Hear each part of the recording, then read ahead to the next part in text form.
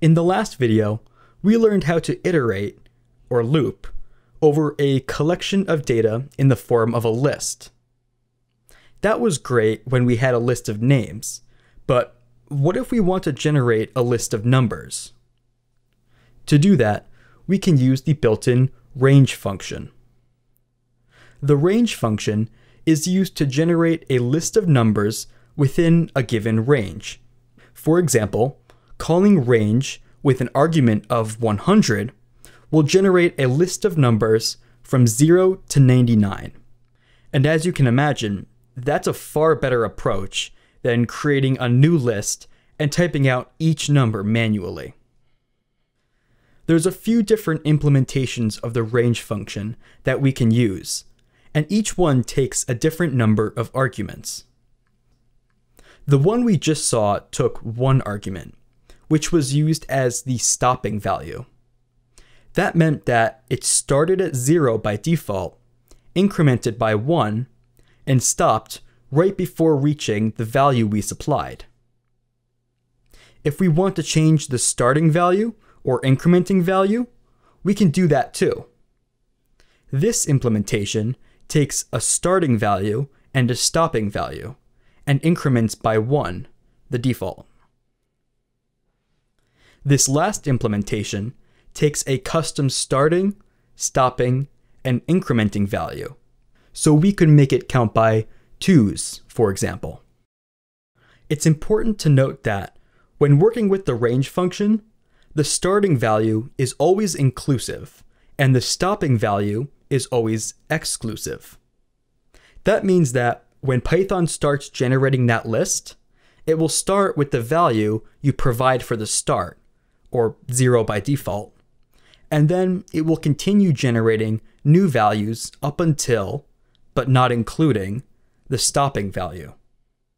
This is done because indexing starts at 0, and so naturally, if we wanted to generate a list of, say, 5 numbers, we don't want to get 0, 1, 2, 3, 4, and 5, as that would actually be 6 values. Let's get some practice with the range function. I'm here in Visual Studio Code in a new Python file, and all I'm going to do is use the for loop we saw before, but this time I'll use the range function instead of specifying some list to iterate over. This works because behind the scenes, the range function actually generates a list that the for loop can use to iterate over. The first implementation I'll use is the simplest one, where we just specify the stopping value. That looks like this: for I in range 3, print I. Before, it made more sense to call this temporary variable name, because it represented each name in our names list. But here, we are simply iterating over a list of incrementing numbers, so I'll call it I. That's a very common practice in almost any programming language. Take a moment to pause the video and see if you can predict what the output of this program will be. Remember, this basic implementation of the range function defaults to starting at 0 and incrementing by 1, and it stops at 1 less than the value we supplied. I'll run this, and we get 0, 1, and 2 in the output, exactly what we were expecting. The second implementation specifies an inclusive starting value, an exclusive stopping value, but maintains that default incrementing value of 1. I'll change my code here so that we start counting at 1 and stop right before hitting 8. And I will run this code, and we see that now our list is starting at 1 and ending at 7. Again, just to drill this point home, the starting value is always inclusive, but the stopping value is exclusive. The last implementation will allow us to specify the incrementing value by setting the step. By default, this is 1, which is why our lists were incrementing by 1. I'm going to change all of the arguments in our range function so that now we start at 3, stop at 16, or really 15, and step by 3. We can step by whatever we want except for 0. If we pass in 0 for the step, we'll get a value error. Now I want to do something a little bit fancier. First, I'll compute a quotient, which is the result of a division operation.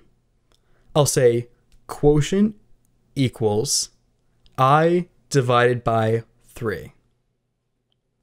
Now we have to print something, and so I'll say print, and then the f string I divided by 3 is int quotient. This call to the int function will convert the quotient to an integer, which will knock that decimal 0 off the end. We could have also done this by using integer division instead. And there's our output.